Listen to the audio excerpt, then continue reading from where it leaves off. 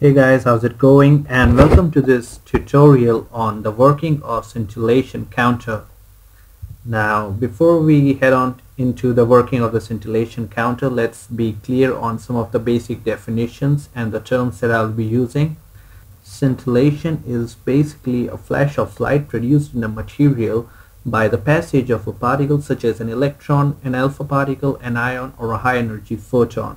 And the process of scintillation is one of luminescence, whereby light of a characteristic spectrum is emitted following the absorption of radiation, and the emitted radiation is usually less energetic than that absorbed.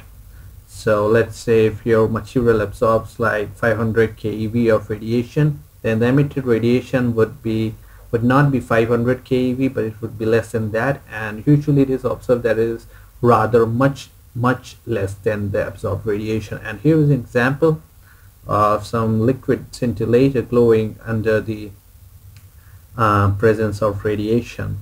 Alright, so a scintillation counter is an instrument used for measuring such ionization radiation by counting the light pulses produced by the scintillator. So what we have here is our scintillation counter consists of a scintillator, which is right here. This is our scintillator. Then what we have is we have a photomultiplier, which would be this section from here to here. This would be our photomultiplier, and the purpose of this photomultiplier is to multiply the number of light pulses that we get, because we don't get enough photons from the scintillator, so we need some kind of a multiplier system to amplify the signal that we get from the scintillator. And then we have a lot of electronics connected to our scintillation counter to process the signal that we are getting. So without further ado, let's get into the operation of the scintillation counter. So here is our scintillator. When high energy photons or radiation is incident on it, it emits low energy photons. Now these low energy photons are made to fall on this photocathode of the photomultiplier tube. Now this is the photomultiplier tube, and it is a vacuum tube consisting of a photocathode, an anode, and several dynode stages. Now I will introduce the term dynode a little later on. So first of all, let's go back. So when the radiation falls on the scintillator, it produces low energy photons, which are then made to fall on the photocathode. Now the reason I'm calling it photocathode is because it is a negative electrode, and it is covered with a photosensitive material. So when these photons are incident on the photocathode, what they do is due to the photoelectric effect, they liberate photoelectrons from the photocathode, and these photoelectrons are made to pass through these focusing electrodes so that they are incident on another electrode called the dynode. Now there are several of these electrodes which are relatively at higher potential from the previous one. So let's say this one would be at 100 volts compared to the photocathode, then this would be at 200 volts, then 300, 400, so that they are relatively at a potential difference of 100 volts with each other.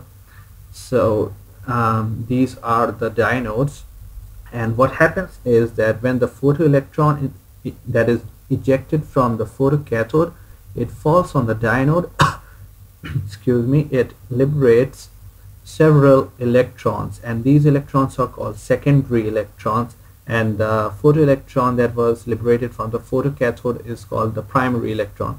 So this primary electron has enough energy that when it strikes the dynode surface, it liberates a few secondary electrons. Now usually this number is like somewhere from 4 to 8.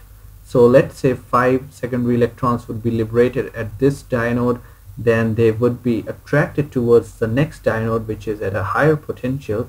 And also one thing to note is that these dynodes are such positioned that these electrons are led to each other, like they are reflected from one dynode to the other. So they are sort of curved, and they lie in the path of the electrons. And since they are all at a higher voltage, so the electrons are accelerated towards the diode. So at each stage the number of electrons keeps multiplying, because each electron can now produce 5 or 6 more secondary electrons. So after several stages we have a lot of electrons, and usually they can multiply a single electron into a million electrons, so that is a lot of gain. Okay, so here is another schematic, or rather an animation showing the working of the scintillation counter. So the radiation strikes the scintillator, which produces scintillation photons, which then fall on the cathode. There is this red stripe over here, and this cathode, since it is photosensitive, liberates photoelectrons which are accelerated towards the diode, and this diode will eject secondary electrons which get multiplied more by into more secondary electrons over here, and so on. And you can see here that each of these diode is, there are several resistors over here, so the potential of each of the diode is higher than the previous one. And then what we do is, in the end, when we have a lot of secondary electrons in our photomultiplier tube, then when they fall on the anode, we measure the voltage of the pulse that we get at the end from the anode. So that's how we can, in principle, measure the amount of energy deposited to our scintillator. Now, one thing I forgot to mention was that when a high energy photon is incident on the scintillator, either a part of its energy is absorbed by the scintillator or the whole energy is absorbed, depending upon the interaction process that occur. And there are usually 3 interaction processes, that is the photoelectric absorption, then the pair production, and the Compton scattering. So we will talk about all these interaction processes in detail in a separate video, maybe the part 2 of this video. I'll name that like that. So we will talk about those in detail. So what happens is, whatever is the amount of energy that is absorbed by the scintillator, the number of photons emitted by the scintillator is directly proportional to the amount of energy absorbed by the scintillator, and therefore the pulse that we get from our photomultiplier tube is also directly proportional to the amount of energy deposited to the scintillator. Now keep that in mind, that the pulse is not directly proportional to the energy of the incident photon, but rather it is proportional to the energy deposited to the scintillator, and the energy deposited may depend upon the type of interaction that that photon has with the material. So that's what I wanted to tell you, and here is a rather interesting table to look at. Now let me just talk about the cesium-137 source. Now what we know about this source is that it emits a gamma ray photon of energy 662 kilo electron volts. And what we know about our scintillator is that usually the scintillators have a very low efficiency, and sodium iodide, which we usually use, it has an efficiency of 12%, and it is considered to be a highly efficient crystal. So what this efficiency means is that when this much of energy, that is 662 kilo electron volt, is deposited to the crystal, only 12% of this energy will be emitted from the crystal as the scintillation photons. Now I told you earlier that it might not be the case that all of this energy might be deposited to the crystal, but for now, for the sake of this video, let's just consider that all of this energy is deposited to the scintillator. So from a scintillator with efficiency 12%, what we will have is, we will have only 12% of this energy converted into scintillation photons. So that comes at about 79 kilo electron volt. Now since each scintillation photon has energy of 3 electron volt, because Our sodium iodide scintillator emits radiation lying in the range of ultraviolet to the blue end of the visible spectrum. So the photons have energy of 3 electron volts usually. So dividing this 79 kilo electron volt by 3 eV, we get 26,480 scintillation photons coming out of the scintillator.